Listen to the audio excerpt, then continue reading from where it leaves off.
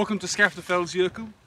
Today I'm not going to be talking about the glacier, but I want to point to a particular periglacial feature. So a surface feature that's associated with cold environments.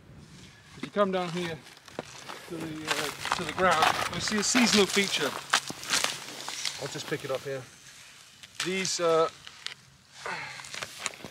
This beautiful feature, you can see lines of ice coming down from the snow. Actually, these are coming up. This is what we call ice needles. It's a seasonal feature where you have groundwater, so saturated ground, that is warmer than the air temperature. So the air temperature is below freezing and it draws the water to the surface through capillary action, and as it comes to the surface it freezes. And that continues, and so it grows out of the ground and forms these beautiful needles. We've got a little bit of snow on top. These beautiful needles, which are typically about 2 to 3 centimeters tall. We've got a little bit of surface melting going on as well in these, but ice needles.